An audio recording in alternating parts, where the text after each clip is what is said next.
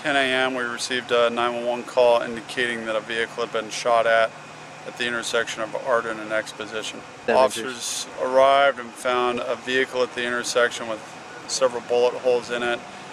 There were 4 occupants in the vehicle, 3 sustained gunshot wounds. All 3 were transported to the hospital and are in critical but stable condition. It occurred at the intersection in the roadway. It's very sketchy at this point. We're not getting very many details. If anyone saw or heard anything about this crime, give us a call as soon as they can.